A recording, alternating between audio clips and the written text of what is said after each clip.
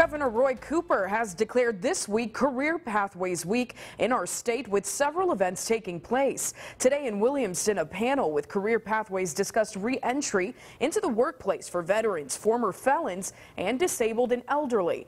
Each representative shared how they're helping their clients re-enter the workforce.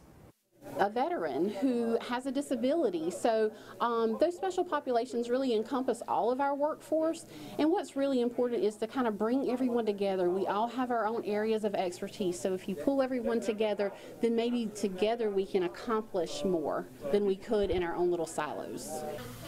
The panel and local nonprofits also discussed issues like discrimination and drug relapse when going back into the workforce.